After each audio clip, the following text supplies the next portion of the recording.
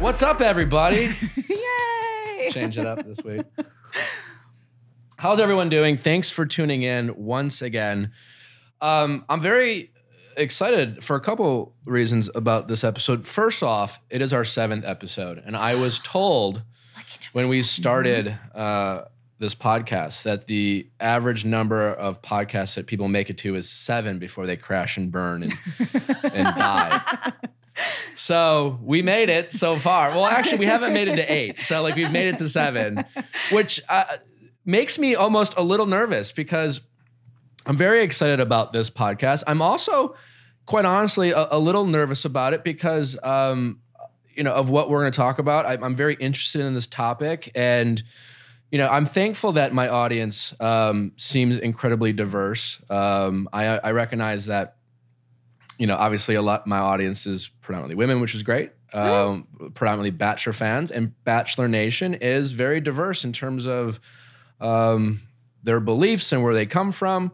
And so, like I talked about on an earlier podcast, the way my brain works, I like to consider the other points of view, the other side. I like talking about topics that sometimes are difficult to talk about. And I think that's, my goal of today's podcast. Before we get into that, I just want to again say thank you for everyone's comments. Quite honestly, though, your rankings on iTunes have slowed down. So if you guys, if people are listening on iTunes, could just go give us 5 stars. After you're done listening to this, it would be greatly appreciated. Also, you can watch this on YouTube and all other platforms. So just a quick plug that way. But today, I have my good friend Katie Ward with us today. And Katie is a writer, an activist, an actor. She's also a feminist who has a very popular podcast. I want to make sure I get it right. The Enthusiast. Enthusiasm. You were so close. Enthusiast. Yes. I picked it up, I read it, and still got it wrong. No. I'm pretty sure I might be dyslexic. I'm not kidding. I thought it could be an interesting conversation just to have about what it really means about feminism and dating, and how can someone like me, the straight white guy, become more educated. These are very, kind of controversial topics, sure, and I don't want to get into that, but just the general idea of feminism. Mm-hmm. What is that? And is it a more safe word or a common idea than a lot of people think? Yeah. I mean, I think when it comes to dating, if your safe word is feminism, that's a great safe word to use. Just kidding. Yeah, I don't know. But it's funny. You say the word feminist or you Google it and you find some Wait, Nick, is that your safe word? What? It's feminism? Oh my gosh, that would be brilliant. Oh, Nick. No, I just mean I honestly, if I was going around on my social, be I'm a feminist. I would can I say it? I don't know. Yes. Is that cool? Yes. Was very proud of how I was raised and how I was taught to respect women. But it was more when the Aziz Ansari story came out. And that was to me a fascinating article because it was a lot of gray, Yeah. I mean, you read first, it was at the tail end of all, every day someone, and then, there was the obvious people who were wow, that's a terrible human being. There's no gray area in terms of what they were accused of in terms of, and if that's right or wrong, it's clearly wrong. And then the Aziz story, you're reading it and you're thinking, as a guy, you're just well, yeah, I mean, it sounds weird, it seems creepy, but at the same time, I don't you ask yourself questions in terms of, well, it seems like he had consent, kind of thing. And It was just man, what if it left a lot of open for interpretation? It was my point. Yeah. In terms I think women have those moments too, though. I think when I read the Aziz story, I was I've definitely been there, and I kind of felt for him too. I think women took inventory too in a lot of situations.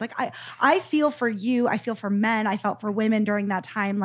I remember thinking last year, there are a lot of really shitty guys out there, but we've had those moments too. And the Aziz story didn't make me think Aziz was a shitty guy. It made me think back on the times where it was gray for all of us, right? Yeah. I mean, I think the Aziz thing, I think women absolutely have been in dates and moments where we did not feel empowered to say no. And I think also, so I think what do you mean by that? And because that's bringing an interesting point, because when that Aziz story came out, here was one of my biggest takeaways. There was a lot of gray area. Yes. And then I have some friends who are, self-proclaimed feminists, who are writers, and they're in journalism, and they wrote some pieces that I was just, I guess was kind of uncomfortable with. I had some questions, because a lot of my feminist friends talk about and being empowered and being a strong woman, speaking up, having a voice. Great. I'm supportive of all that. And yet then I read this article about how I didn't feel like I could say something. Right. I felt like I was, and again, as a guy, I'm thinking, what do you mean? Like, why not? Like, right. I would, is that my fault? Is that Aziz's fault? It was just like, why didn't you say something in these moments? And this one article that she wrote about and she gave examples of these interactions with men, dating, we go on a date, you invite up to their house, and next thing you know, like the guy goes in the bathroom, walks out naked, like ready to like hook up, and like she was very uncomfortable. And I'm thinking, why didn't you be like, go put your clothes back on, And it's just kind of like, who is that the guy's fault? Is that why aren't we having more conversation? Like, because my biggest takeaway from the Aziz Ansari story was, why aren't we talking more about sex? Why aren't we talking more about like what is expected of men in the dating arena? If it's not okay, if us men are making women feel uncomfortable and like kind of like exuding our masculinity on them in the situations, why aren't you guys letting us know in the moment? Be like, that's not cool, dude. Right. As opposed to doing it. See, that's the and then after the fact being like, well, I felt uncomfortable. And I'm just like, if that were me, if I would feel terrible. We have generations of women who have been told that they're not even allowed to talk about it, that they're only allowed to talk about it in the privacy of like their girl group and their girlfriends. So I definitely was never taught that it's okay for me. I mean, like, I will post this podcast and I'll be like, Mom and Dad, please don't listen. I know you want to support me, but why? Because I was not raised to talk about sex at all. Either was I, but I take an opposite approach to my parents. I'm like, here, deal with it. You're a guy though. But you're a guy. Because it's an interesting, I don't like that. Well, I've never even thought about that. That's a conversation, right? This is because of slut shaming, right? So slut shaming is a whole thing that I didn't even know until 5 or 6 years ago was something you weren't supposed to do, that it was wrong to make women feel bad about sex. I was raised that you absolutely make women feel wrong. So here's a question, not to like get into it or seeking, like you watched The Bachelor. Yes. Did you watch it in real time when I called out Andy for having sex with me? I did. And I was fascinated by that. I mean, ultimately, I regret doing it because she got a lot of flack for it. And I felt like I caused stress on her and her relationship at the time. Yeah. Taking that away, I thought it was interesting because I got both praise and criticism from both conservatives and from people who are considered feminist on both sides of the aisle. Also, you can be a conservative feminist. That does exist. Yeah, I'm curious. But yes. Yes. But so what was your, I mean, quite honest, what was your honest reaction to that moment? In real time, I was frustrated with you. Okay. Why? Because I felt like you were wanting to have a private conversation, that was private between the two of you. But what I understood after the fact. Okay, but just why? We just got done talking about I was raised to talk about things in private, but maybe that they shouldn't be as private. So that's my question. That's what I'm curious about. Because I didn't feel like Andy had, I didn't feel like you guys had an understanding that we're going to talk about this publicly. Oh, we definitely didn't, for sure. So I was frustrated with you that I didn't feel like she was getting a say in how her sex life was being discussed. Would it have been different if the roles were reversed? If Andy had called Nick out? Yeah. No, I don't think it would have been different. I think I would have been. Not for you, but in general. I think in general, absolutely, it would have, the conversation around it would have been different. For me, I just felt like, oh, why is that coming up now? Now, what I saw later, this is why it's important, is that you were not, from what you said, is you were not trying to like put her on blast. You were actually asking the question. This is like, that was the only opportunity I had the question that I kept asking myself for 2 months after I got done. Can you remind everyone what the question was?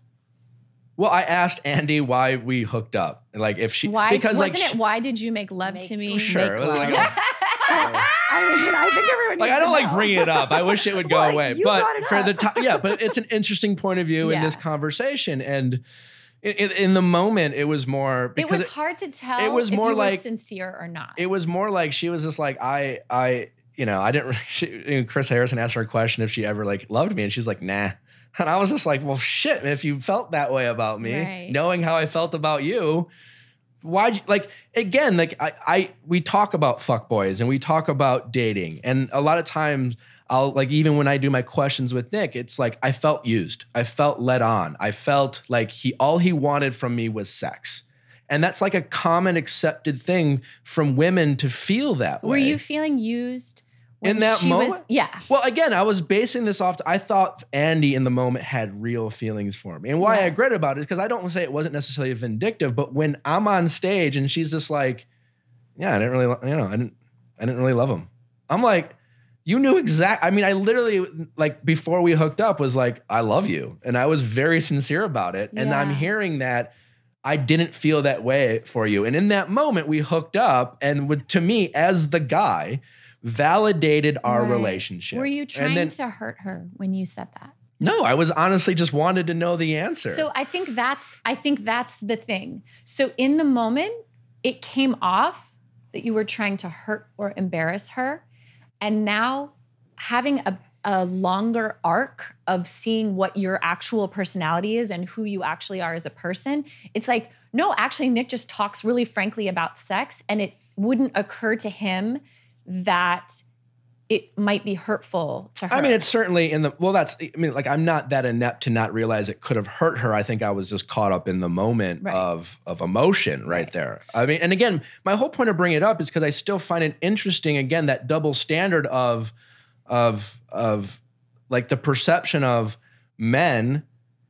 You know, again, in that moment, I don't want to say I felt used, but I felt like led on by the fact that we hooked up and she knew how I felt. And if it's the roles are reversed, you know, we're called fuckboys all the time for like, listen, I just want to hook up, you know? Yeah. And if a girl has feelings, it just seems to be this weird thing. And talking about feminism or but like, we're just not discussing sex and dating. And there seems to be, surprisingly, in 2019, this huge disconnect when it comes to like dating and sex and what's okay. Rochelle, you seem like... Well, I just had a comment about the Aziz thing. It's like, there's also something to take into account. Like women, we have to think about safety, and we're in a very vulnerable position when you're alone with a man. And I'll be honest, I've said things and the guy's gotten mad. Like if I'm like not feeling it all of a sudden. Sometimes, are you willing to give examples? Well, they just like, if you stop things when they seem like they're going because you feel weird about anything. I've multiple times men have gotten angry at me, and honestly, it's very uncomfortable and it's scary. And how are you going to leave? How are you going to get home? Like, I don't know. Sometimes calculations. Yes, you calculate, and sometimes you're like, maybe it's just easier. I'm just going to get through this, and then like never see this person again. It's so interesting. So to that point, also, I think something that's really important to remember in these situations is that usually if you're on a date or if you're hooking up or whatever, you like the person and you want them to like you, and you can go into a date being like, I'm not going to sleep with him. I'm not going to sleep with him. So can I interject and the follow up? Is that's kind of the other side of the argument. And I will joke, and even with my female friends, where after the Aziz Ansari story came out, if like I go on a date, I might be a second date with the girl, and for whatever, at some point in the date, if she's like, we have dinner, we have drinks, and there's kind of that like, what do we do next moment? Right. And she's like, well, do you want to go back to your place or come back to my place and have a drink? And before we go home, out of nowhere, just so you know, we're not having sex. Right. You know, playfully, whatever. And I kind of joke with even some of my female friends, and I'm thinking, all I know right now is the only one who brought up sex is her, right? And I'm thinking someone's thinking about sex. Now, I'm not like assuming whatever, and it's like this joke. And there have been many times on a date where the girl who's like playfully, just so you know, we're not gonna have sex tonight. Well, we end up having sex. Now, I read this Aziz Ansari story, and I think about that situation and being like, wait a second. If a girl has told me at some point in the day, even jokingly, just so you know, I'm not hooking up with you tonight, and we end up hooking up, at some point, should I at this point be like, well, you told me early in the date we're not having sex, and no matter what you said or did or happened afterwards, even though you made it very clear, like, hey, do you have a condom? Like, I felt uncomfortable reading that, and I'm just curious, is like hearing you talk about it in terms of like, I'll be honest, like I don't necessarily, I always was raised to be respectful to women, so like to get mad at a girl who doesn't want to hook up, I would never think to do that. It's surprising to me that women, it's very common. It's common. I think, and so what's right or wrong for me? Should I not be doing that? Here's what I would say. I would say, first of all, like we like the guy. We want the guy to want us. We want him to like us. Sometimes you can feel it's like going off the rails, and like maybe he's losing interest, or maybe it's not working. And so there's a talk in your head that's like, well, I really want him to like me. Okay, well, yeah, I can get into it. I can do it. Like that makes me feel terrible. Like, right. So now I'm thinking back all the times I've been on a date with a girl. She's just like, no, I'm not hooking up with you tonight. What if you say, and then we do, and it's just like, well, what did I somehow voodoo you into having sex with me? But what if you say in that moment, hey, you said earlier that you didn't want to have sex tonight, and it's kind of feeling like you're changing. And I just want to check in with you. Like, are you okay? I'll be honest, I've never done that. Right. Because you didn't know it was an option. Right? I love when guys do that, when they're just I really like when they're just very clearly ask. It's like, makes it very. I mean, again, I'm not like, but like there have been times where we will start making out and it will get hot and heavy, so to speak. And then she'll stop or say something like, do you have a condom? Or like, let's go in the bedroom. And it's like, okay, you know, and like, I feel like I check in non-verbally, and but like I've never stopped and said time out. I just want to be clear. When we ordered dessert, you were like, hey, we're not having sex. And you just asked me if I have a condom. So like, like, can you please sign here? Cause like, I don't want anyone to have sex with me unless they really want to have sex with me. I don't like, I'm not interested in some girl putting out because she's trying to get me to like her. And to be clear, no one's assuming that you're doing anything here. No, but I hear these stories and I feel like as a guy, I'm taking for granted the situations that women often find themselves in. Every girl has had a story or a moment that made them feel incredibly uncomfortable, where they either felt like they had to do something or didn't do something and felt really bad or shitty about themselves. So I remember this guy, I had a date with this doctor, and like we went back to my apartment and we were talking, and I basically said to him, I'm not going to have sex with you. And he all but shoved me out of the way and said, what the fuck am I doing up here? Are you serious? Yes. Who are these people? Awful. Like, remember when all this Me Too This happened a lot, Rochelle? You're single, you're out there dating? Yeah. Fuck. Yeah. So this is why you ask, like, why is all this stuff happening? It's because women have had very mixed, uncomfortable, complicated relationships with sex, dating, and relationships, and because it's been very secretive for us, right? Have I always considered myself a feminist since I was a wee little girl? Yes. The definition of that changes, and it also doesn't change what I would do today. I'm a married lady now, so it's different. But if I were in the single world today, my expectations would be so different, and my understanding of it would be so different from when I was 23 and just begging for a guy to like me and not having the understanding of, wow, if I'm just more of my confident self. Like, I always felt confident enough to be the only woman on a stage performing, holding my own with the guys. And that level of my feminism, like achievement unlocked. But when we talked about in the bedroom, oh my gosh, how do I look? How do I feel? Do I know what I'm doing? Does he like this? All that sort of stuff, that was not part of my education in feminism. It just wasn't. And so there are often these like dichotomies of, you know, you're just not fully integrated into yourself yet. You know? Sure. I mean, so another not the argument, but a side of it as the guy like asking questions and like the Aziz Ansari story comes out, where I remembered a time dating this girl, and it was early on, and like we had been on a few dates and, you know, getting hot and heavy. There's that kind of start making out. And again, she didn't say necessarily we're not having sex, but it was like a lot of starting and stopping with the making out. And it was very kind of high schoolish, like it was fun in that kind of that first time you really start to get physical. And there was a lot of moments of like, we would progress and then she'd kind of like pull my hand away, you know, this kind of yin and yang. And then kind of looked at me, we kept it going. And then it got to the point one time she's like, looked at me and she's like, no. And I was like, no problem. Like, cool. And then she literally goes, no, I'm just kidding. Like, there was this whole, like, she was kind of like, she liked the whole, like, almost feel that, I mean, it was, and I was, at that point, I was literally uncomfortable. I mean, like, fuck, man, I don't, like, this is hot, but like, I'm, like, what do you want, man? Like, I don't, like, I was, you know, with this attempt of like, not like. And you're allowed to ask. Yeah. You're allowed to say. But I will say there's an argument to put on the guy too. But I hear an argument even from women saying they like that the excitement of feeling wanted and not even wanted, but almost kind of like this nervous energy of is it okay? Like the taboo-ness of it. And it's just like a lot of pressure for guys. I'm just like, fuck, man, like, you know, that's just hot, but like the last thing I want is to leave and like get a text like the Aziz, like, I'll be honest, I felt uncomfortable. I felt like you know, and I mean, fuck, yeah, I'm just like. I remember saying to Nick a couple weeks ago, or maybe it was a couple months ago, when he was, you know, a little bit confused, and he's like, I don't know, you know, if someone is gonna do something, come after me. And I was like, I said to Nick, no, I'm not. Well, I mean, like, for the record, I wasn't really worried about me ever, like, I was. Right, Nick is a great guy, and this is my follow-up. I said, good guys don't go down.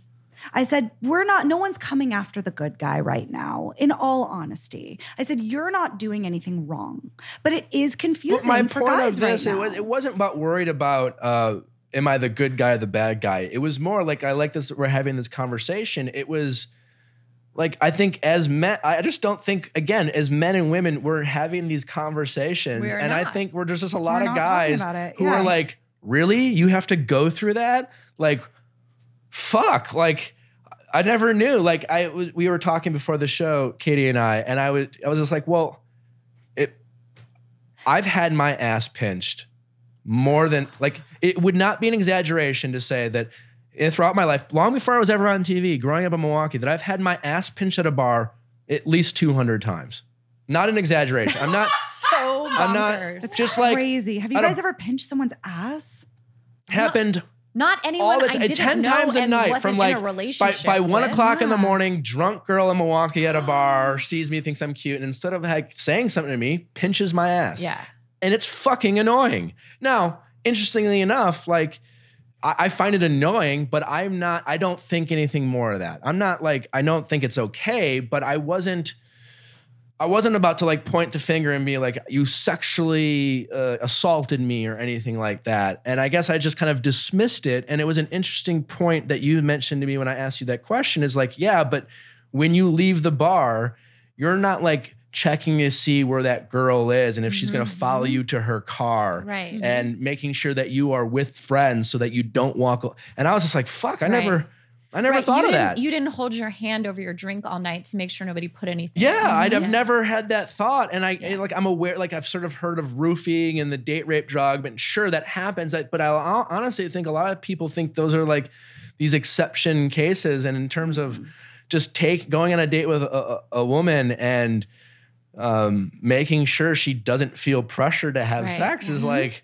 I read that article. I'm like, what am I doing? Again, it wasn't like trying to figure out if someone's going to come after me or am I a good guy or a bad guy, but like, what are the areas of gray that I'm not doing? I could do a better job. Right. I don't think it's like you have to stop everything and make them sign on the dotted line. I think just checking in and asking, it's like really easy, really quick, and I really appreciate it. Yeah, and it's hot. I think that's the other thing that is really worth discussing is that it is hot for a man to check in and be like, do you like this? Does this feel good? Do you want this? I'm all about that. I'm very communicative. But ironically enough, Andy wrote a book. Oh, right. Did she? And in that book, I never read it, but I did. You did. She tells a story that it's technically true, but in the context of which she tells it. But I basically, in the fantasy suite, asked Andy, here's how I asked it. I asked it if you were to have sex 4 times, how many times would you rather fuck or make love? Oh, okay. It was more like, kind of like, do you want to be romantic all the time? Or do you want to it was more like. Wait, why 4? I don't know. I just made it up. But it was like getting of average, it was like, it wasn't just like, because the answer is like, yeah, I like to do both. I like to have crazy fun sex. Yeah. And I like to have those moments of like, we're really connecting. And I was curious of like, so Andy out of 10 called times, him out then. And she said it was the most awkward dating experience first of all, I thought she was at that moment maybe trying to sell a book and kind of. But isn't that the same thing you did to Andy then? If she wrote about it in the book, then it's the same thing you did to her, right? Sure. I mean, whatever. Did she contact you before the book came out? Fuck no. Oh, so that's the same thing. So, okay, all right. But that's retaliatory then. That's whatever. I'm not trying to call out Andy here or whatever. I'm just saying. I'm just actually curious about, it seems like here I am honestly trying to be like, what are you into? Do you want to rough it up a little bit and once in a while? Or do you always want to passionately look into each other's eyes and make sweet, sweet love on it? What are you into? I got called out for being like, well, did she respond? What do you mean? Did she answer?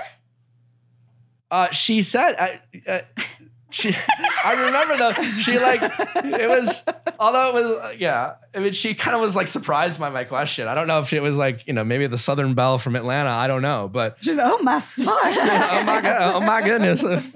But yeah, I mean, I do find it surprising, to be honest, when I sometimes, if I like to have these conversations, whether it's the first time we connect with someone, I'll ask questions like, well, what do you like? Yeah. What I've learned that through my extensive dating history that women have a array of different preferences to us, sure.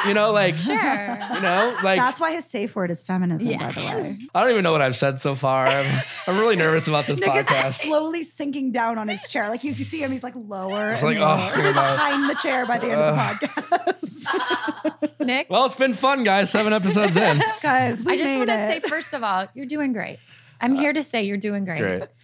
Also, the point of feminism is not to exclude people and call people out. The point is to bring people into the fold, right? That's the point. We want more people on the team, not less.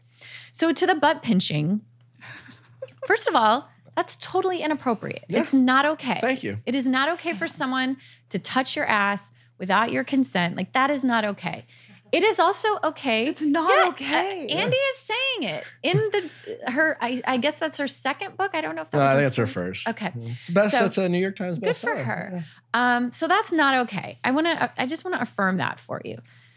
Secondly, there's a whole lived experience that happens for women, and I will specify cisgender women, that I can speak to. Other people have other experiences, but I can say that to you that the first time that someone was inappropriate with me was when I was 4 years old. Okay. And then after that, and that was, I won't get into that, but that was the first time. That doesn't include every time I was at a grocery store and an old man blew a kiss at me, and that's not appropriate. That's weird. It's weird for an adult man to blow a kiss at a child. Now, that doesn't go on to... A stranger? Yes, a stranger. And you can feel in your body the difference when you're being... when someone's trying to be cute with you and flirty with you as an adult. And why would an adult person look at a child that way? So then now I can go to high school. And I've already had all these experiences that I've racked up. So then I go to high school and a guy I went to high school with who is in the CIA now, like cornered me in the dark room at photography class. And technically, I can't tell you what he did other than he like stood his body behind me and got too close to me in an inappropriate way. And that felt bad. Then I got to college and then guys were trying to like take me from one room to the next where I was going to be alone. So my point in all of this is most women have had most of these experiences. So by the time we get to be 25 and have our ass grabbed at a bar, it's just a totally different experience than yours. I don't doubt it. I don't invalidate your experience because and I'm not looking necessarily simple. I'm asking as a point of reference because I can honestly say, like when I got my butt pinched, all it was to me was annoying. Right. And I gave it no more thought. I didn't worry about anything. And to hear for the fact that you guys have to like, it's traumatic. Hey guys, I need three guys to follow me home. Did you see the video that came out like probably like 6 months ago? And it was a woman who was a waiter at a server at a bar, and she was like doing her, like going into the cash register and like typing something in, and some guy just walked by and grabbed her ass, and she literally, you could tell she did not think. She just turned and manhandled him and threw him up against the wall. And it went viral, and she went on like Good Morning America and all these other shows. And it's like, because I promise you, she has had that happen. Mm-hmm. That was the 26th time it's happened. Yeah. So probably 100th time. Right. So it would go to show that's part of why you're going to get mixed signals from women, because we just don't have it all set. And sometimes we're involved in sexual experiences that are consensual, and sometimes we're involved in sexual experiences that are not consensual, and we're still trying to navigate that. Well, we're also taught to use our sexuality as power too. So it's a very interesting thing. So I remember when all the powerful men using their sexual stuff last year when all the stuff came out. I remember having very mixed feelings about it because I thought back and I took inventory. If, a powerful producer had come up to me in my early 20s and offered me a job, if I'd done something, would I have done it? The answer probably would have been yes. Right. So because your power dynamics. Or, Bill Clinton or whatever, not to get into politics, but it's a very complicated situation for women and probably men. But not even that, because that's like the extreme. But in my first relationship, my first girlfriend when I was 18, 19, the first time really hooking up with someone, and she absolutely used sex as for power. Mm-hmm. It was like I'm a horny teenager. I want to have sex all the time, and she was like. Yeah. Well, if you do this, it was literally like negotiating because she just wasn't like as, I was the horny teenage boy. She was like, sex is fine, but like it's fun, but I wanted to have it more than she did. So if I gave her a massage, like it was always like a barter thing, and she absolutely used it. And when the few times where maybe I was tired or something, she would then be offended if she wanted to hook up and I didn't. But she could say no as many times as she want, and that was totally fine. But if I was like, man, I'm just really tired. It was like, you don't want to have sex with me? It was kind of this expectation of like using sexuality. And that was just playful, fine, but in a very safe place of we're in a relationship and we have sex. So, but even then you could argue that she used it to get what she wanted from time to time. Oh yeah, it's fuzzy. And as at my 20s, I probably wouldn't have had the wherewithal. At 35, I can say no. I can say, I'm powerful. I can say what I want and when I want it. But women in their 20s are complicated and they don't know how to say no quite yet. And they don't know how to articulate what they want and when they want it. And also we haven't been believed. Right. This moment in history is like, it's so pivotal. And so it's really hard to talk about our experiences that maybe happened like 10, 15 years ago because it's just we're in a totally different landscape now. And the kids that Sam's a mom, I'm a mom. My child has been raised, she's 8, and she has been raised that you just don't touch people without talking with them first. And that's so different than everything we were raised with. Well, I don't know, maybe my mom was ahead of her time, but I was, you know, when I was a little boy, I had an older sister and 2 younger sisters before the rest of my siblings all popped out. And respecting our bodies and our privacy was a huge, I mean, it was just a challenging to do with so many people. Thing that my mom was just very mindful of. That was just a big deal to her, and just respecting, you know, I don't know. We have to be overly, as parents, as people, overly careful not to pass along our neuroses to other people. Like, you know, not to get into this, but like any weight and body image issues I have, I can't talk about in front of my child. 100%. Because he hears and sees everything I do, so I don't get on the scale in front of him. Anything, you know, these are my own issues. But like, your mom must have been really careful about this too. Because with 10 kids, if you guys all turned out pretty amazingly. You know, some more than him. And the fact that you're Which one, Nick? Which one is not? That you're so like down for your partner's like consent and pleasure and like all of that. Like the fact that you're so down for that. I'm so curious, like, where did that come from? Because that does not typically come from. That surprises me, and not to give myself too much credit, because I just assume it's ego, right? It's ego in the fact that like. You mean wanting her to have pleasure is ego? Yeah. It's more like if I'm intimate with my girlfriend or whatever, I want to think I'm really good at you know, like I'm good at the thing. I enjoyed my time with Nick.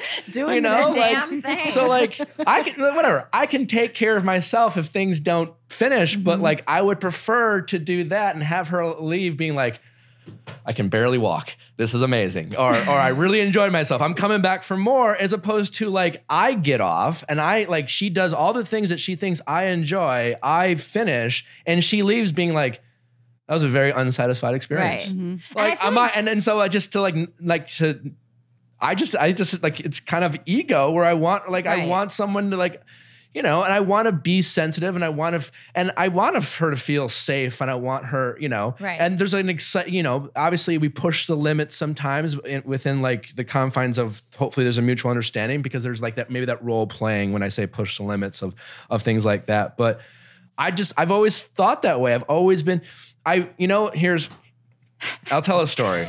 Here's where it maybe comes from. I like how he just winded himself. Oh my God. This kind of came to me. I'm a little nervous about the story. You might cut it out. When I was in high school, I had one of my first girlfriends, and it was like one of the first girlfriends. It was before I was a virgin still, but we were touching privates, right? We were going to third base a lot. Is that okay to say? Rochelle's like, I don't know. Everybody's leaving their chairs in this podcast.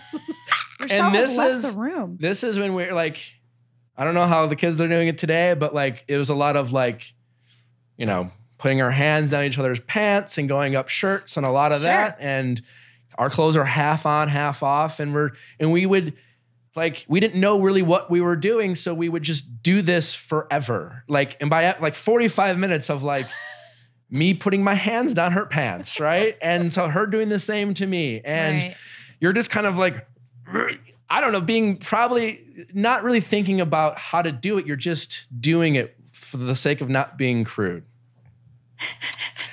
And I'll never forget that one of her friends came up to me like in gym class. Oh, no. And she was like, hey, Nick. I was like, what's up? Oh, no. And she's like, and I won't use her name. I'm making up the name. She's like, Sue. Her name wasn't Sue. But like, so you know when you're like messing around with Sue and you're I mean, you're fingering her, like, whatever. Like, I don't know how else to say it. And you're just like really cranking away. And I'm like, yeah, she doesn't like that. And I'm like, really? And I remember her telling me this, like how much she hated basically me putting my hands on her pants and just like, I don't know, like trying to figure it out. And I remember being like, mortified. But immediately being like, well, what is she like?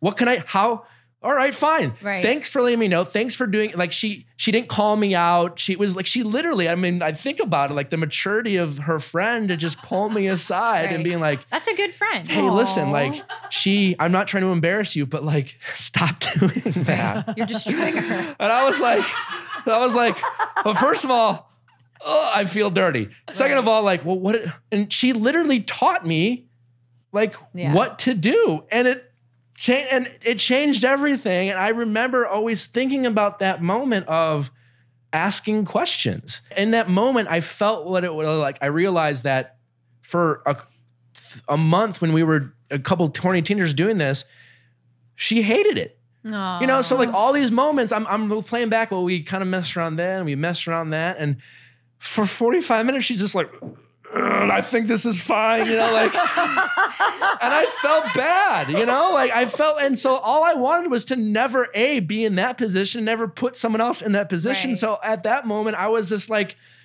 I'm just going to ask, you know, also, save a lot of time to be like, well, do you like this or do you like that? And I've realized, again, like I said this earlier, when it comes to dating, and I'm older now and I've had relationships with different women and I've dated and women all like sorts of different things. Just because one woman likes this, right. and guys too. And so I just say to myself a lot of time, be like, well, what are you into? What do you like? Right. How can I make your experience enjoyable? And also, when you're first figuring it out, girls are not taught to masturbate or to teach themselves what they like. So, like, whereas guys are pretty like. I have so much anxiety right now. Guys learn things from porn. And that's exactly. Oh, it's another great point. Yes. I'd never thought about this, but one of my feminist friends, she's like, well, do you know, like, all porn is like, it's how to get guys off. Yeah, and I never thought about that. I never thought about, like, we're all watching porn, men and women. I mean, we're all watching porn, right? Like, yeah. I've watched porn. I haven't watched it lately, but there is feminist when you porn. watch it, you watch it is like it is. It's like if guys are learning how to have sex by watching porn, it makes sense why so many men out there who never like maybe had their friend in high school to be like, hey, Sue's not into this. And I was like, okay, well, how?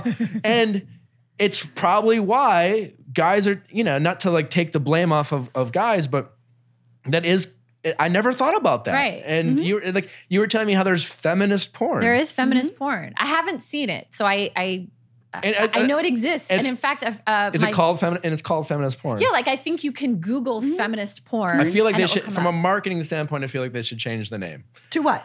Well, how to teach a guy to be good at sex? Maybe I don't know. Like, well, listen, I'm here saying like feminist isn't a bad word, and whatever. It's for women. It's for women. It's not for you.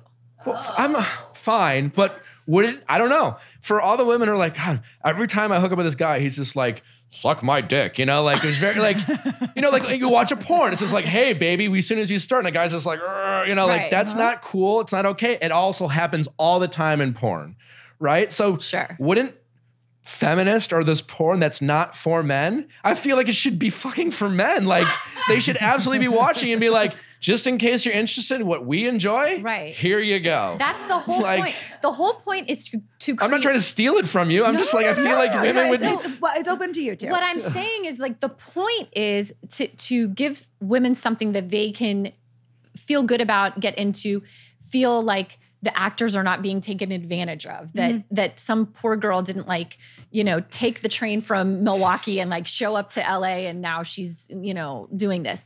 The point is to like empower people to, have these fantasies. Like I would tell any guy out there, if you want to have an understanding of media that is feminist and for women and sexy, Magic Mike XXL is so dead on. Every feminist I know is like, that is the fucking hottest shit ever. Is this the movie? Yes. And I should watch it. And the show, right. They have it in Vegas now.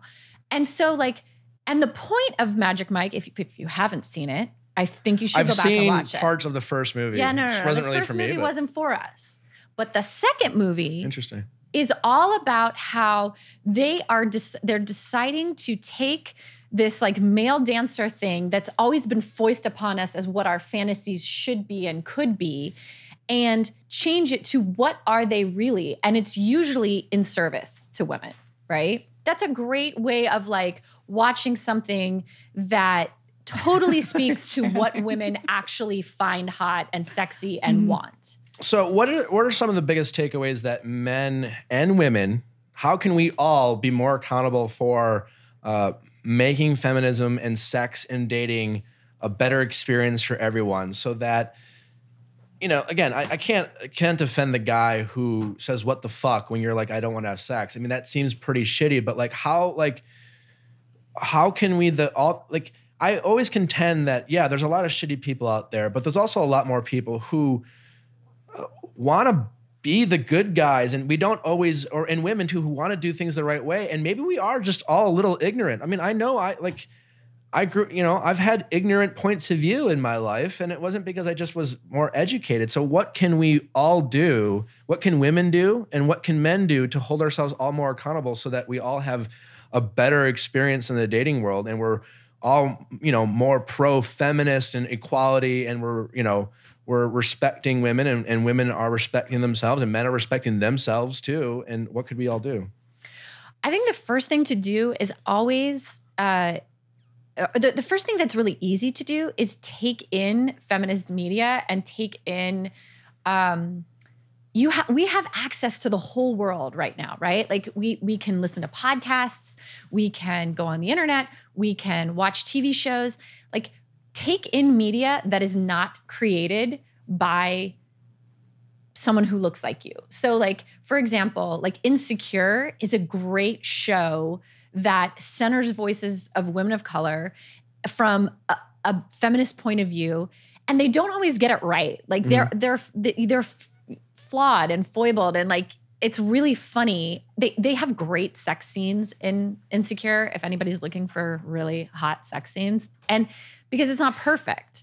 So I think that's one thing to do, is like expose yourself. Like if every podcast on your playlist is like 3 like white dudes that are making themselves laugh, like expand your point of view. So one pushback, not even a pushback, but sometimes I get frustrated at my feminist friends, especially in the media, is I will say, because I would say the criticism against feminism or feminists is that they come across sometimes as anti-men. Oof. Yeah. And I will say, like, even, I have friends who, like, they're great. I like talking to them. I like having these discussions with them. I listen to their perspective, and I follow them on Twitter. And there are sometimes they tweet things, and I'm just like, I immediately feel, as a guy and I'm your friend, I feel defensive. Right. There was an article, like one of them posted saying 2018, a bad year for men. And it had a picture of like Kevin Spacey and Harvey Weinstein. I'm like, really? All of men? A whole like, because like, there's a couple of shitty dudes. I'm sure there's plenty of shitty dudes, but like generalizing men, and I don't get why sometimes self-proclaimed feminists have that kind of talk track and that messaging, because even as a guy who wants to be supportive of women and feminism, I will read that and feel defensive. Right. I will feel like, and there have been other like tweets that it comes across as very generalizing about men in general. And I don't doubt they've had shitty experiences with men, but like, I get defensive and uncomfortable. And sometimes I wish they wouldn't have those messaging, because, you know, when your example of, well, seek out more different types of mediums to kind of educate yourself, I think it turns people off, because it comes across as like, well, they just hate men. I'm not going to listen to them because they're just anti-men, and they like, it's not about equality, it's about revenge. That's interesting. And I, you know, sometimes I would get frustrated with my feminist friends, because it's just like, oh, like, come on, like, I understand, like, but like, and I understand you can't also always appeal to the masses, and you have to, but like, I don't know. I sometimes get confused and frustrated, because it's like, I will feel like either I know you because I get you. I know I feel defensive, and God forbid someone who doesn't know you, who is unsure about the meaning or the word feminism, and if they read that, immediately just kind of dismiss you. Right. So we have to remember that feminism is really good for men. It is a good thing for men. And here's why. Because it's good for us to be in situations like, say, if we're talking about having sex, like it's good for men to know that they can ask women what they want, how they want it, and that they're not considered less of a man for caring about that. So what feminism does is it says, hey, if you have feelings and like, hey, Andy's telling you that she didn't really give a shit about you or whatever, and that hurt your feelings, feminism like acknowledges it and says like, yeah, that is shitty. You get your ass grabbed in a bar, feminism says, yeah, that's not okay. And it's not anti-man. It's giving men more options to be who they are and giving women more options to be who they are. So I love that when I, go to pick up my kid at school, there are tons of dads there picking up their kids at school, which means maybe somewhere their wife is, or their partner or whoever is, maybe bringing home the bacon and you know what I mean? Yeah. So it's all about like options. That's the thing that gender, like I look at, again, my parents couldn't be more conservative. I teach like hardcore. And, we'll get into, like I said, we'll get into a future podcast about, my parents kind of educating themselves as well. And they're still very conservative. But, and my mom traditionally did a lot of the traditional, she was a stay-at-home mom. So she did the laundry and cooked and whatever.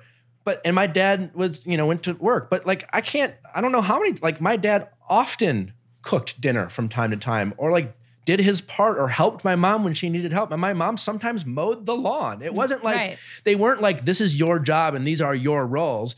They generally did these things, but they were just a team.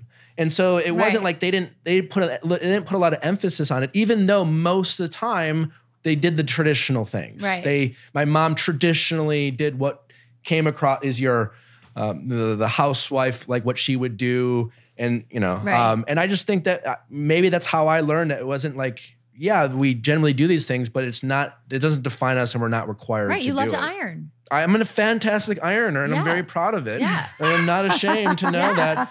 And just because someday I hope to find a wife who's willing to fold my laundry, it's not because she's a woman. It's just I fucking hate folding laundry. I also think with your ironing skills, you might find a wife who's willing to fold that laundry. Sure. Yeah, I think that's an even trade-off. And I'm not talking about gender roles when I say that. And laundry is my favorite chore because I can watch TV while I do it. I agree. And I don't want to be attacked by saying I hope to find someone who folds my laundry. No, I don't see that. No. Hey, Nick, do you think one of these Skype calls is someone who's willing to fold your laundry? We're not doing Skype. Oh, wait. Yeah.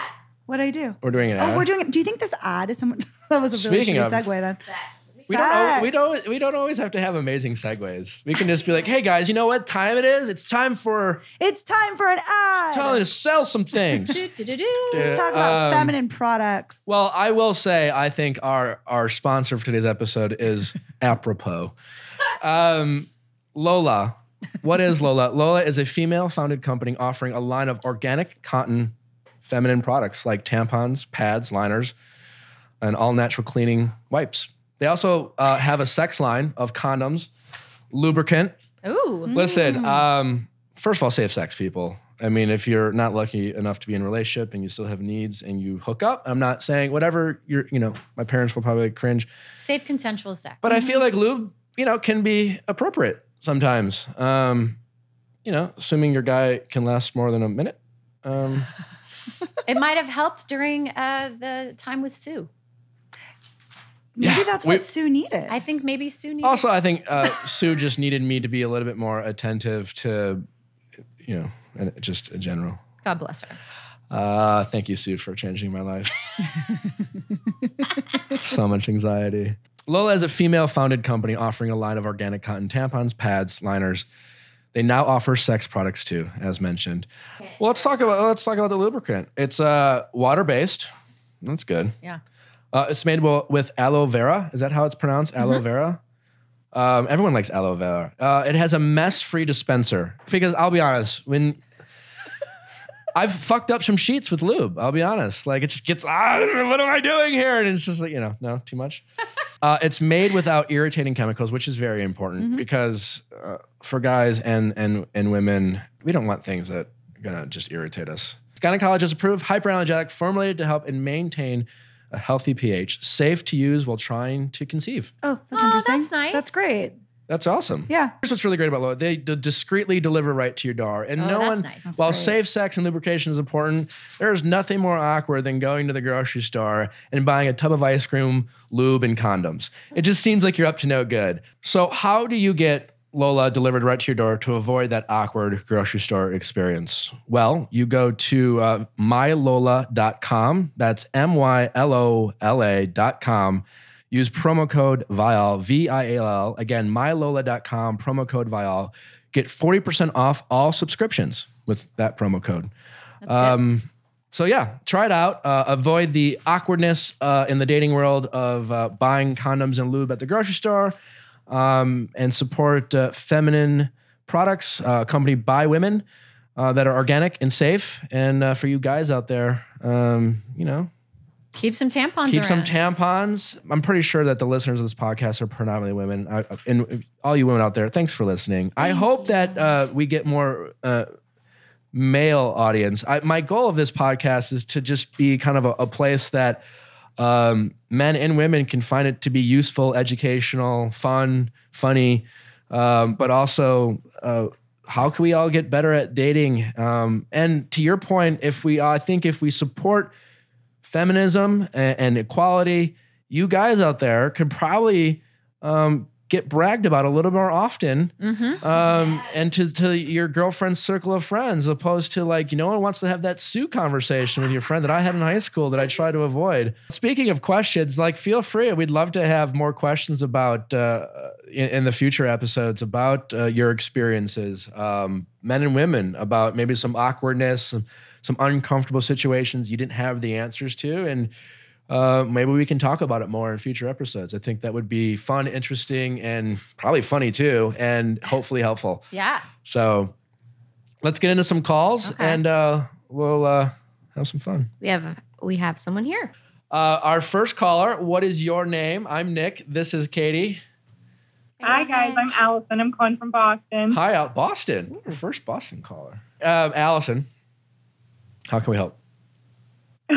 So my question really revolves around how to handle insecurities on a first date. Oh. So a little bit of backstory on this one is I was dating this guy for about 6 dates, had really great, like the one potential, like probably more so than anyone I've ever online dated before. Okay. And unfortunately, he didn't feel the same way. So the relationship ended and I'm trying to get back out there. Okay. But I started this new medication and I've gained a bunch of weight, about 10 pounds. So I'm really kind of trying to figure out how to handle it. Like I'm definitely a curvy person. So, I'm always a little bit insecure about my weight anyway. And I know that first impressions and like attraction on a date are important, but I'm also like a super active person. I'm interested in active people. I like to hike. So I'm trying to figure out how do I handle this? Do I wait until I figure out the medication situation, lose the weight to get back out there? Do I just change my profile pictures? Do I bring it up on a first date if I don't look quite like my pictures, or am I making way too big of a deal out of this? Sure. I mean, I don't know you. It's my first time seeing you. You look great. I mean, you don't seem, 10 pounds. My guess, my quick answer is you're making, it's important to you, so I can't say you're making too big of a deal about it, but you're probably more sensitive to it than what other people might notice. People have personal, guys and women. Let's just talk about guys. I guess we all have personal preferences in terms of what we're attracted to from a physical aspect. I have always said, interestingly enough, but if I had to choose, right, when it comes to weight, if we're just talking strictly weight here, and just talk, if someone said, hey, Nick, if you were dating someone, would you rather have your girlfriend be 10 pounds underweight or 10 pounds overweight? I would choose 10 pounds overweight every single time. That's, again, now, the girl who's like maybe 10 pounds underweight because of a hyperactive, thyroid, like that's just a personal preference. So I'm not telling a girl who's underweight to feel insecure about it, but just for your point of view, I don't think that's a big deal. And so I would challenge you to not be so insecure about it if you can. I definitely wouldn't go on a date and the first 2 dates, like, just kind of have this confessional. Just so you know, I think I'm hotter than I actually perceive myself to be right now. If in terms of online dating, I think people in general should always post fairly recent pictures of themselves. If you look distinctly different, regardless of what it is, hair color, glasses, weight, than 6 months ago, then don't post a picture of yourself 6 months ago. If you look generally the same, then fine, use a picture that reflects you online dating. I think that should happen all the time. But I also, in terms of like, if you're not ready to date, don't force it too, right? So if you feel like you're so insecure about this, whether I think you should be or not, I think it's important for you to be confident in yourself and work on that before you go out there. And because I'm telling you, don't talk it up. You don't want to project it either onto your date that you're really insecure about something, because people will pick up, I think, on insecurities. But I would challenge yourself to not let it bug you so much. And also, there's probably plenty of guys who are probably super into these 10 pounds that you've brought along. That's just, again, a personal preference, right? So what men are interested in and how you feel comfortable. And I've learned this with dating too, because with girlfriends I've had, like they've had fluctuated in weight. And again, small degrees, 5-10 pounds is not necessarily a lot of weight. And they felt better at one weight, and I preferred, like, just physically another weight. Now, ultimately, how they feel most comfortable is what they should do. They shouldn't like have a certain weight because of what I care about. My point is that what a guy is into and how he's attracted to you might be very different than what you feel most comfortable with. So to worry about what guys are into or whether you might not, you have no idea, like for all you know, if you polled 100 guys, they might all prefer this Allison to what you prefer. Ultimately, it doesn't matter because it's what makes you most confident. So I guess what I'm saying is don't waste too much energy thinking about what guys are going to be into. Go on dates when you feel confident in yourself. Don't project your insecurities if you can control it. And yeah, post the most recent pictures of yourself on a dating app would be my 2 cents. No, that makes total sense. I think the goal is always to look better in person when you show up. Yeah. So that people are pleasantly surprised. Yeah. Always well, like, well, you must know your angles. Like, oh, shit. Can I add something? Please, yeah. So first of all, never wait for the perfect weight, the perfect situation to go out and do something. Like don't put off your life and your love and even just mindless hooking up. Like don't put that off because you're waiting for your body to be a certain way. The other thing is, you're going to want to attract someone to you that doesn't value you based on your weight. Like that's not the person that I think is going to go the distance with you. So it's time for you to not value yourself based on your weight. And I know we are up against so much. And I say this as someone who is carrying more weight than I normally do because of an injury. So I'm dealing with this on the regular. So I so identify with you.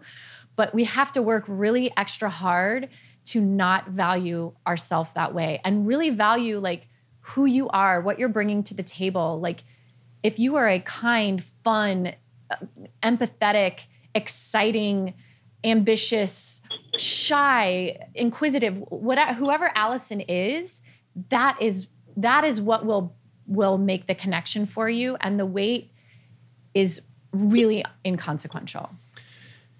And also have your pictures look like you. I think those are also great points. And just kind of like, I was having drinks last night with some friends. It was 2 of my female friends and my buddy. And we didn't necessarily talk about weight, but we talked about dating.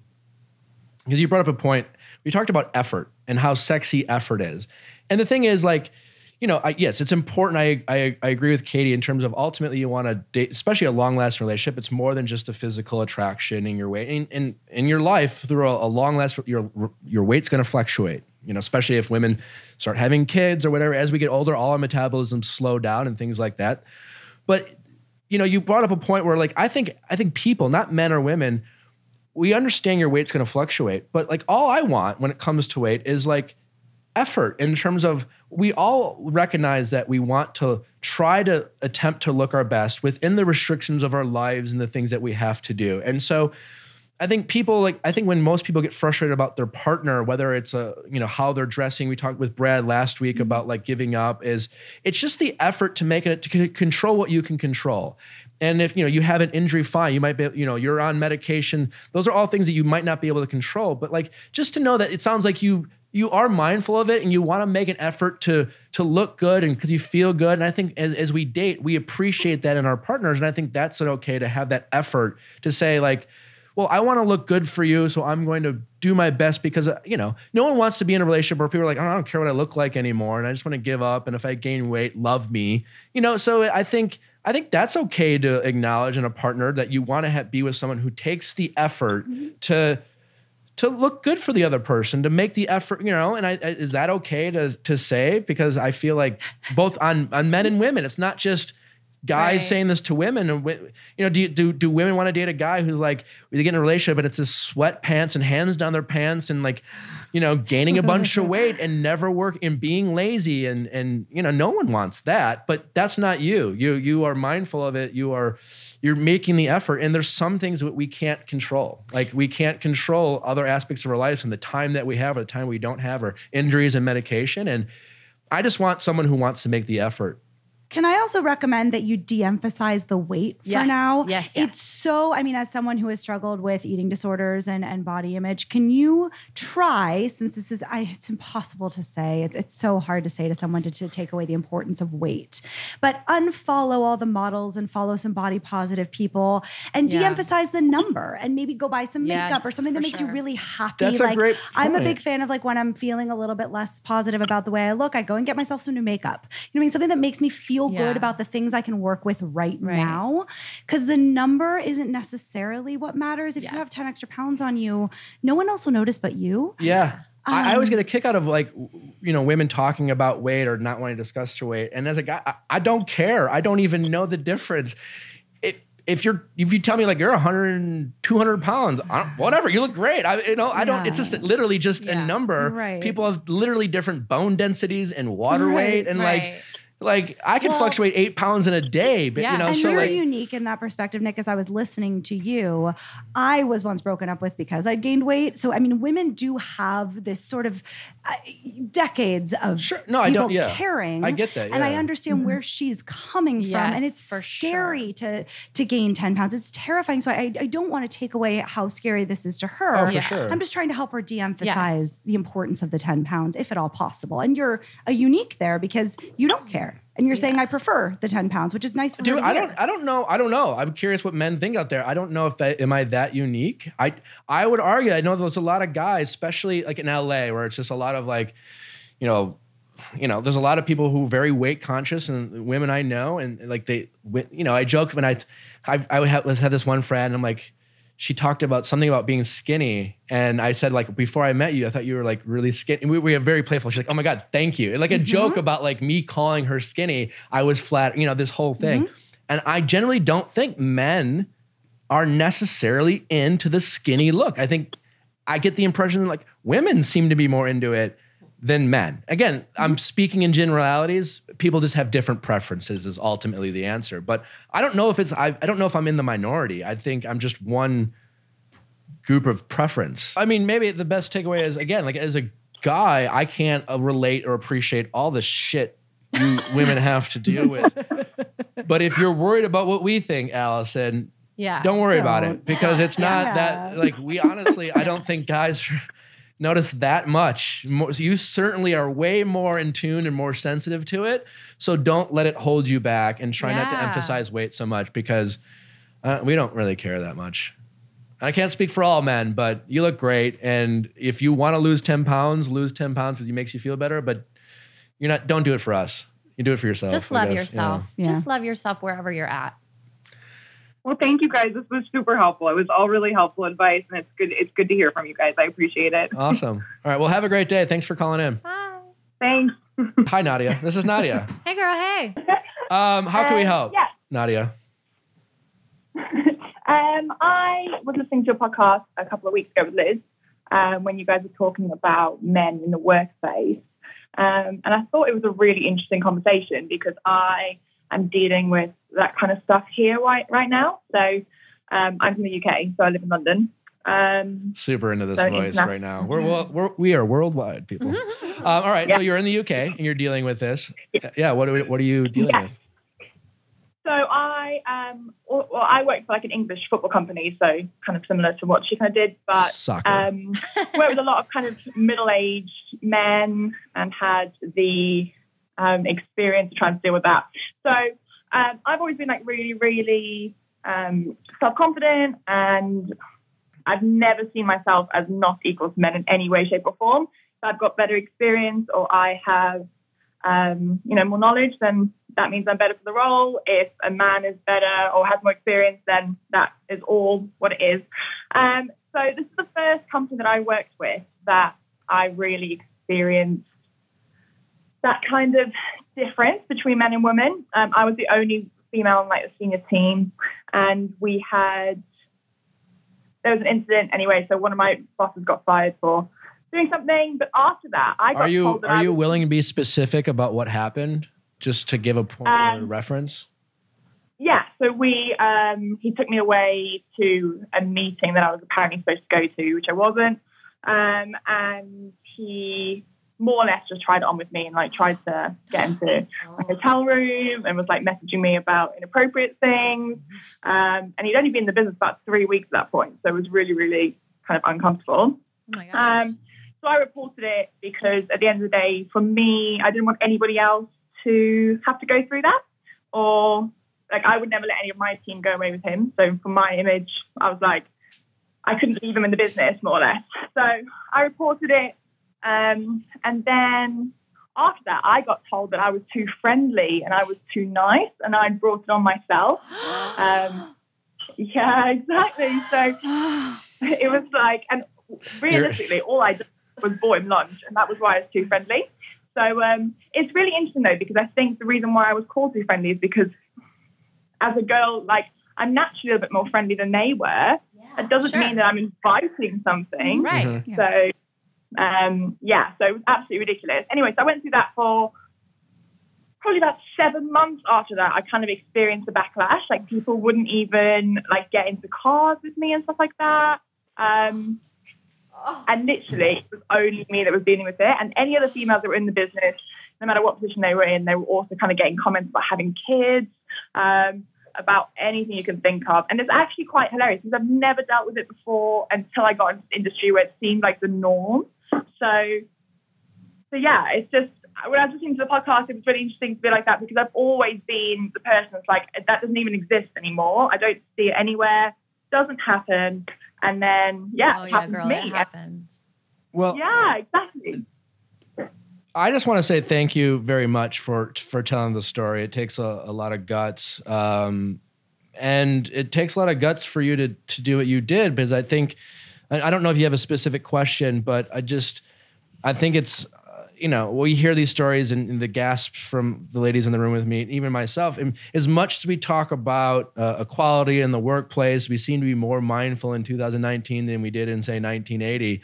It just demonstrates just how much of a long way we have to go. And it still takes, an act of bravery to put yourself out there, or to do the right thing at the risk, unfortunately, of still, of putting a target on your back, I guess is a lack of a better way of saying it. And I think the only way to combat this is to continue to have these conversations, because again, like not in any way to defend the actions of all these people or even the women, but like, I just think we're just not talking about it enough. Right. And so how can we get to a place where if a guy does something as shitty as, corners you at work or tries to go to your hotel room, and you just do the right thing to put out there, to not be the man-hating liability at the workplace that you're not, because he did something shitty. And unfortunately, we're just not there yet, and probably because we're just not having these conversations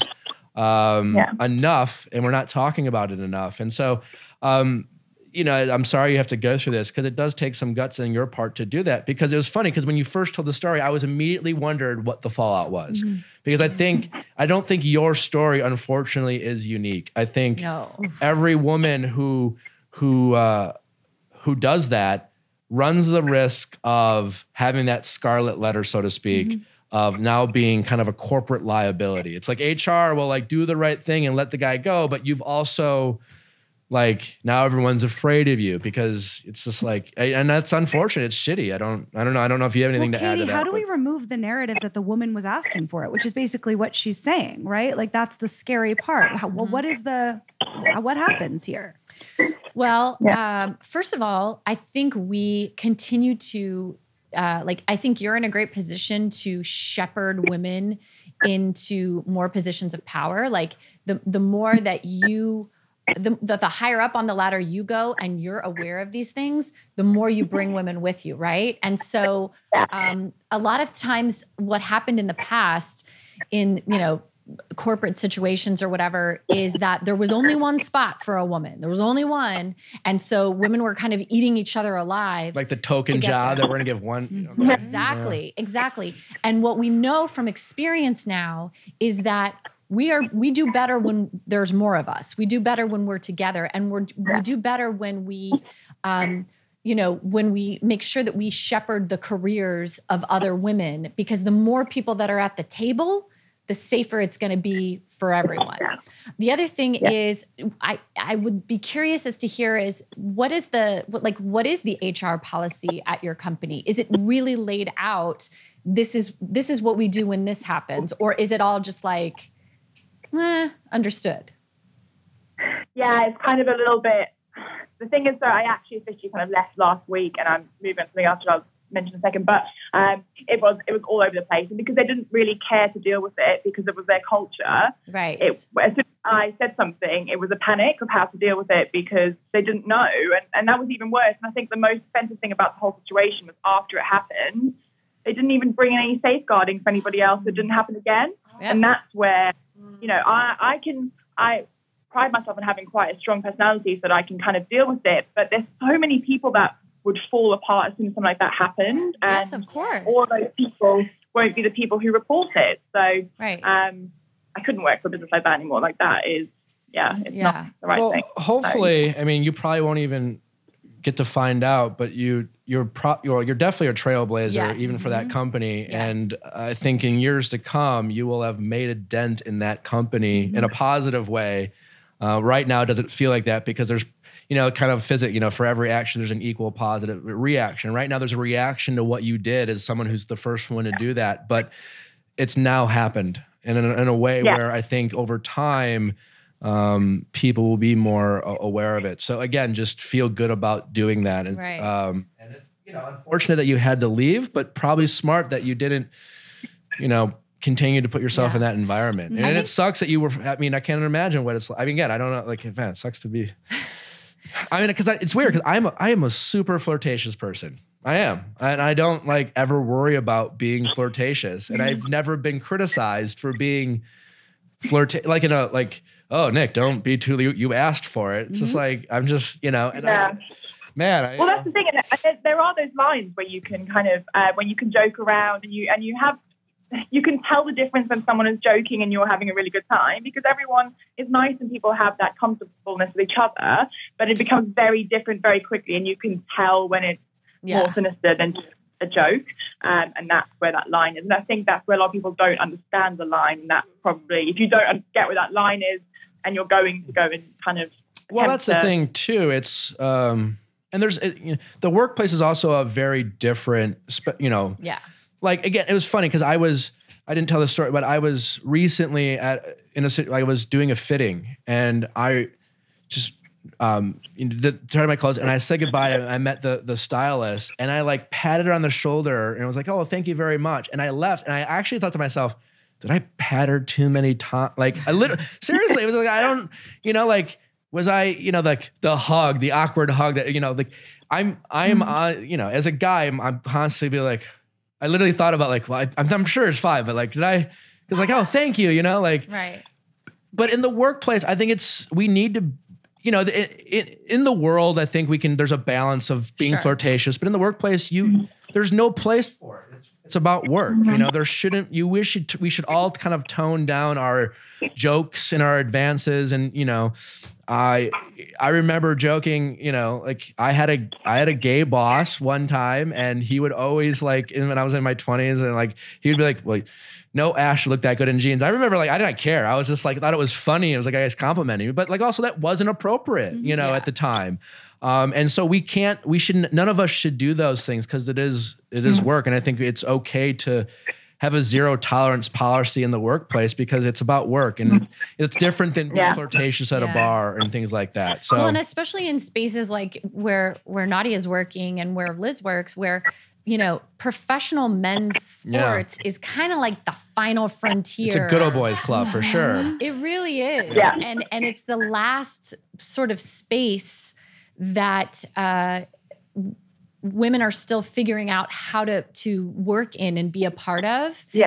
And unfortunately, there are going to be growing pains when women get positions of power in that space. But I think it will only make it safer and better for everyone when it's safer and better for women. Yeah, for sure. I mean, again, I think we'd have to continue the conversation. But good for you for being brave, because also I'm sure what happened to you was not an isolated incident with that person even. So maybe you prevented someone else from getting harassed or assaulted or accosted or whatever. You know what I mean? Like, so that's right. But I think the way he did it, he knew what he was doing in a way. So I think he definitely done before. So whether I was the first or one along the line, I don't know, but for sure. But I do hopefully, you know, I don't know how it is in the UK. I do sense that, you know, companies are making a conscious effort to be more aware and recognize and protect women who do come forward. So I hope that, you know, that continues to happen, so the women listening, if you are going through this situation, don't feel like, you know, don't be worried. I mean, unfortunately, I think we have to be sensitive and mindful, and you need to think about it, you know, how you want to approach it. Unfortunately, maybe talk to someone that you trust first. You know, I don't get some counsel from people. You know, it's unfortunate that you have to say that. HR is not always your friend. Right. That's something important to know. HR get to know the landscape of your company. And you know? also the laws. So one of the episodes that I did on the Enthusiasm Enthusiast was about this website that went up called betterbrave.com. And it basically helps people navigate sexual harassment and you can go to like where it's not in the UK yet, unfortunately, but you can go to, you know, California or Texas and find out what the laws are, so that you can know, oh, actually in this situation, if I go to HR, I'm going to hurt myself rather than going to a pro bono lawyer in the first place. Yeah. So there are so many more resources out there. That's a good point. Lawyer up. Yeah. Brittany, how are you? I'm Nick. This is Katie. Hey, Brittany. Hi, guys. I'm good. What is your question or story you would like to share with us? Oh, well, I've had some updates since I sent an email. So great. I will just start from the beginning. So I have a friend that I met through my ex. They were good friends. They worked together. Once we broke up, he and I became good friends. He's friends with a lot of my mutual friends, so on, so on. So we've been friends since like 2011. When me and my ex split up in 2016, we started spending more time together, and it was like totally cool, just friends. And then one night we ended up hooking up. Okay. So we have been on this path of us pretty much hooking up since 2016.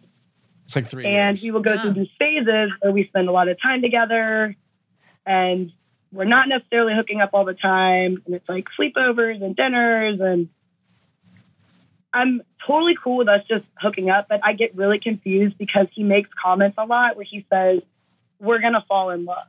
And I have no idea what that means. And I will ask him, I'm like, why are you saying that? How old are you? But he won't answer me. Brittany, how old are you? What was that? How old are you? I'm about to be 28. How old is he? 29. Okay. Okay. So you're adults. Wait, I want to hear the answer. Yeah. When he says we're gonna fall in love, and you say, why do you say that? What does he say? He ignores me. Oh. He doesn't answer. he usually just kisses me, and then like we just keep on keeping on. In your perfect situation, Brittany, if you're like, in 6 months, this is where I'm going to be at, either with or without him, what's your dream scenario? With or without him? I mean, I just want to figure out what we're doing, I guess. No, more than figuring out, what's your dream scenario?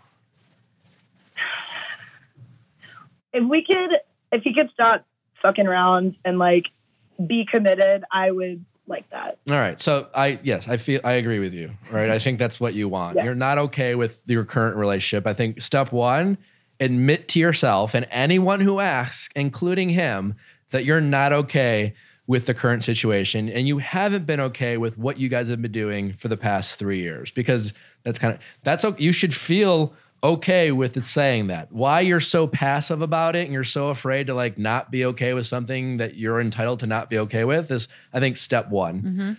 Okay. Hold yourself more accountable, and then therefore make him more accountable. And you're just going to have to be okay and less afraid of the fact that he's not your guy. He's probably not. Right. But I will say, in defense to him, not that I'm trying to defend him, but you have to hold yourself accountable to hold him accountable. It's that whole like thing, you give him an inch, he'll take a foot. You're like, you're not, he's getting away with it and you're letting him. And until you stop letting him, he's not going to say shit. And for this whole, like, we're going to fall in love someday, I don't know what he really means. It might just be a line to like bide his time, but like you haven't made him commit, and therefore he's not going to commit. And the chances are there's a reason why he's not committing, because he wants some freedom, whatever that means. I'm not implying that maybe he's doing some shit, but he's probably doing some shit. Yeah. Well, here's the thing. I know him like, okay, so a little bit more on the backstory. Like, we've both casually dated other people throughout this entire time. Fine. So that's fine, right? Like, I do my thing, he does his thing. If you want to, sure. Maybe it is just like a good arrangement. But last week he had a conversation with my best friend. I don't even really know how the topic came about, but he said something along the lines of, I think she has feelings for me. And she said, was it mutual? And he said, well, yeah.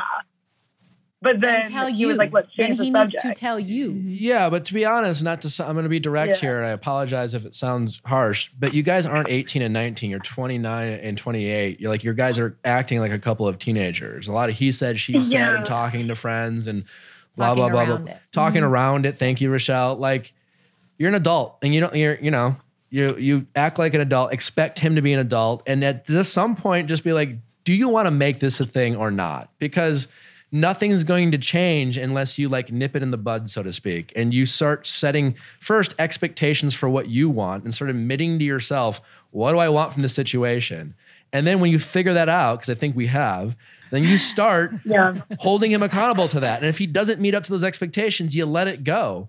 Because all you're doing right now is having someone around to bide your time, because the alternative is you maybe being bored for a little bit while you find someone else. Right. And you're afraid of being bored. So, maybe he's your guy, but right now you have to figure out whether he is, and is he doing this because you're letting him get away with it, or he's just doesn't want to commit to you. And I honestly don't know the answer to that, because you haven't held yourself or him accountable for what you want to get out of this.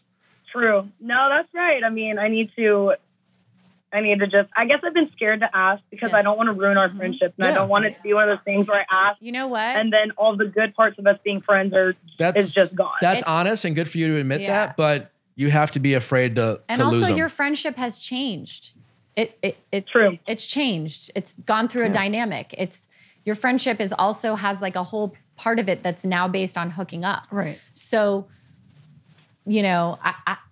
I had almost an exact similar situation where I started dating, I started hanging out with an ex's friend, and then we started hooking up, and we were best friends, quote unquote. And I was always terrified to say, because he would say very similar things. He would say things like, we shouldn't do this because I love you so much and we really shouldn't do this anymore.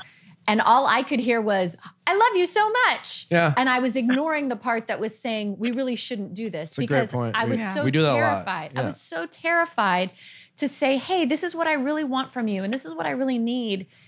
And because I knew in my heart, he was not going to give that to me, because if he had wanted to give that to me, he just would have. Yeah. Also, too, there's a chance he might not be your guy. Yeah. And at this point in your life, like you're not 18. So like when you're 18, you don't worry about who's your guy. You're just like figuring it all out, but you're not that age. And you're at the age where maybe you want to meet your person. And chances are, if he's not your person, you won't be friends. Your person won't be okay with this guy being around. So, don't be afraid about losing the friendship if he's not your guy, because like someone else will be your best friend. That's a good point. Yeah. So, and a real friend won't do this to you. Exactly. Sure, but at the same time, I think she needs to help. Like, I think it's on her too. Well, that's what I'm saying. Like, hold yourself to a high standard and have real friends. And if it's a relationship, don't be afraid to define a relationship in your own terms. We're just hooking up. We're just doing this. But it doesn't sound like that's what she wants. Yeah. So have good friends, have a boyfriend, have a hookup. But it's muddled to her. Yes. Yeah. Hopefully that was helpful.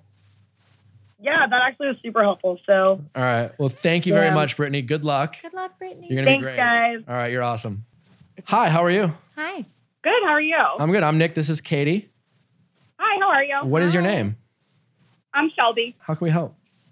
All right. So, I travel 100% of the time for my job. And I go around, I help hotels. So my assignments range anywhere from 2 weeks to 2 months. And I only get home about once every 2 months, and I'm only home for about 48 hours, sometimes even less. Okay. So I love my job. It makes dating obviously extremely difficult. Because the guys that like are okay with my lifestyle are usually the guys that are just looking for like a one-night stand type of thing.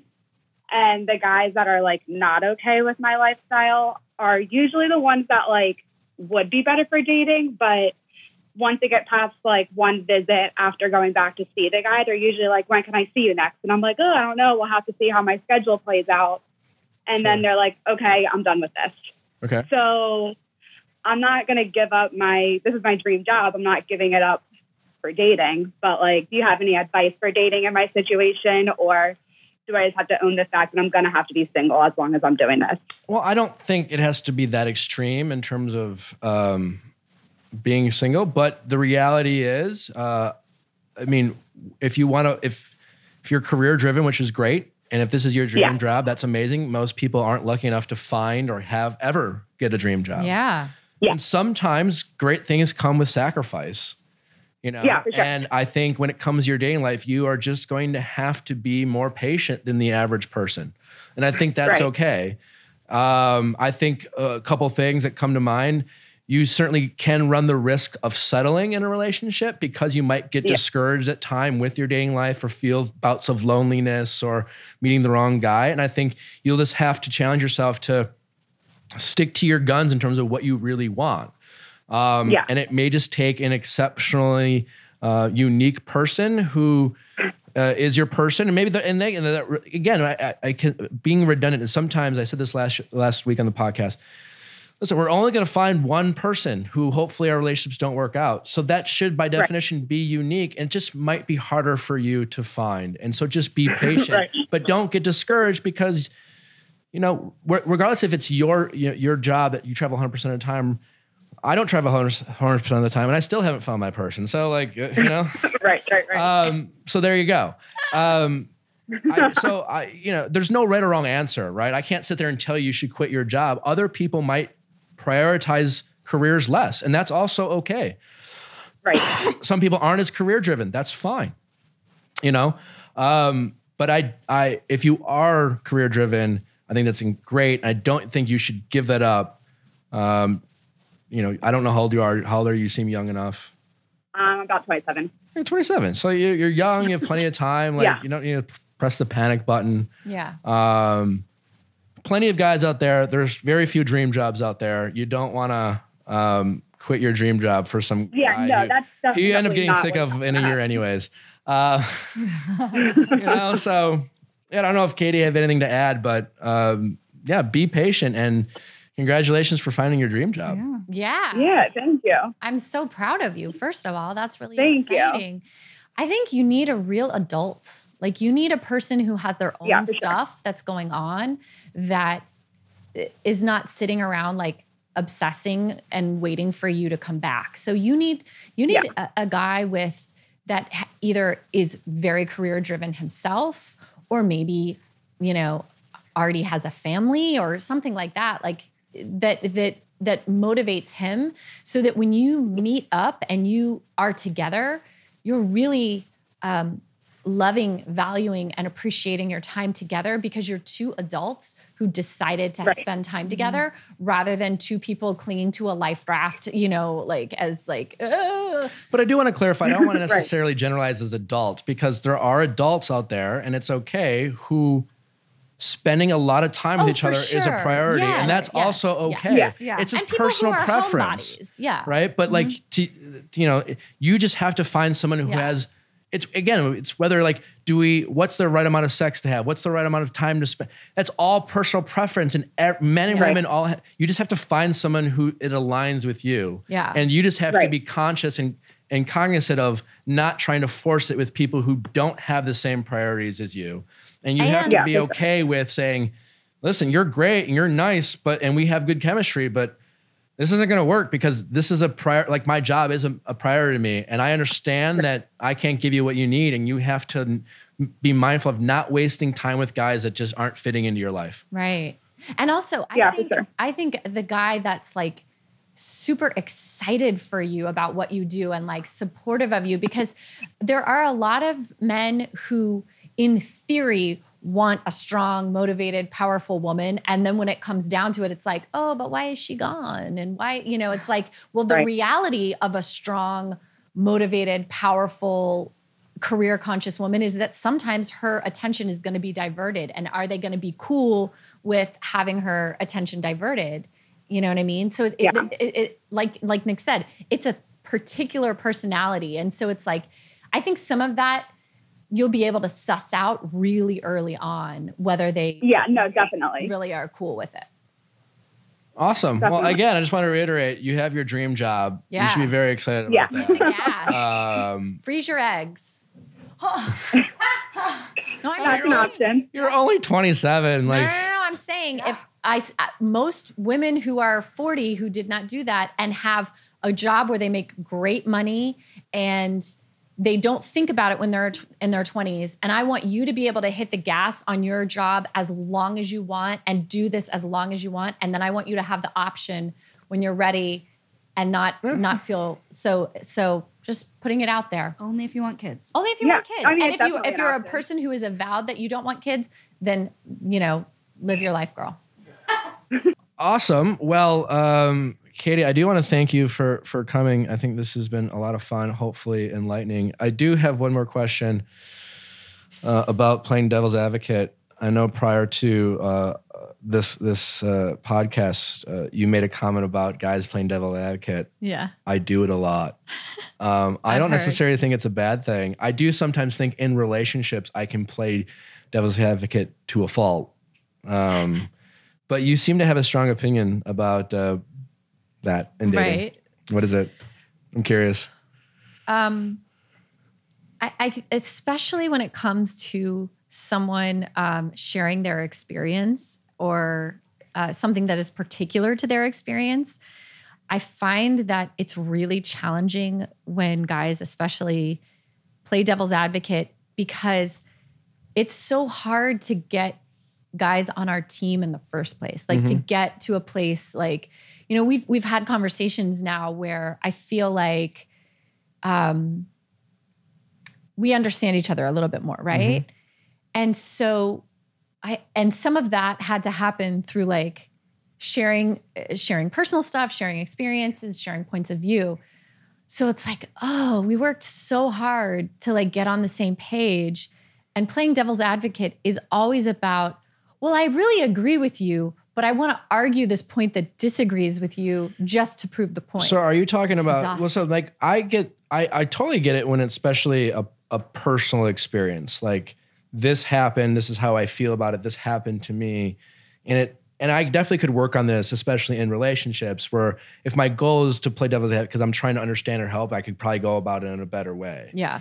Especially, and if I'm not in a relationship, it's just dating, I totally recognize how playing devil's advocate can be counterproductive, especially someone sharing a personal experience. What about someone just talking about things in generalities? about I believe this or I think this, or just having a discussion about a topic. Right. And then someone, I guess, because sometimes it's not necessarily for me playing devil's advocate. It's me saying, I honestly don't know. I'm trying to understand. And I see some of your points, but I don't know if I see others. Here's another way to look at it. What is your point of view on this? Right. And that's will be my motivation for quote unquote playing devil's advocate, because there are, that I sometimes get frustrated with people's unwillingness to consider the other side, whatever you think of, because I think, especially nowadays, we are all like stuck in our lanes where we become very divisive, whatever, in our beliefs, and we have stopped listening to the other side. And so we're going down, we're getting further away from each other rather than closer together. And whether it's devil advocacy or what, I just feel like again, from when I'm playing devil's advocate, I'm trying to learn. I maybe could go about it a different way, but I definitely appreciate like if someone's personal story, like if a girlfriend's like, this happened to me at work or whatever the story is, maybe it's nothing like, super intense, but just, I could be a better listener. Probably. Just be like, I'll just shut up and listen, tell me, just vent. Yeah. But what do you think about like in general? Well, I think there's a difference in humility when you come to someone and say, I really don't understand XYZ. Will you help me? There's a humility in that, right? There's a humbleness in saying, I don't really have all the answers and I don't understand all the points of view, but I'm willing to learn and I'm willing to listen. As a feminist, are you okay with saying, well, listen, I have my conservative points of view, maybe it's faith-based or whatever it is, but I definitely believe in the equality of women and having openness and conversations about sex or in the workplace that we've talked about and support all that. But there's maybe things about, other things that they're not there yet. Is that okay? Or are we still interested in including those people in these conversations about equality? Being inclusive means bringing people in, and we're not going to always agree. Like, we're not going to be in the same place, but we can key into different things. So like being sex positive is a really easy way for you to key into feminism because it just comes so naturally to you. And also, even though your mom is conservative, Phyllis is conservative, their life explained feminism. You know what I mean? Yeah, and that's kind of why I'm interested in it because of, and that's kind of the general concept I hope to have in this episode is, it's not so much the word feminism or whatever, but like, again, the equality of bringing people in and some of the tenets that come with feminism. Like I would have we don't have to get bogged down in every little detail of it. Right. So. And I would have loved for your mom to have felt like she had more choices, but I would never shame her for the choices she made. And I would celebrate the choices she made. You know what I mean? I think you could be a housewife and a feminist all at the same time. And I am those stay-at-home mom, Absolutely. There is space for all of that. Cool. Yeah. Well, thank you so much again. I think this was a fun episode. I hope the people who are still listening to it have listened along. I don't know. I'm really kind of like nervous about like what the response will be. We'd love your feedback.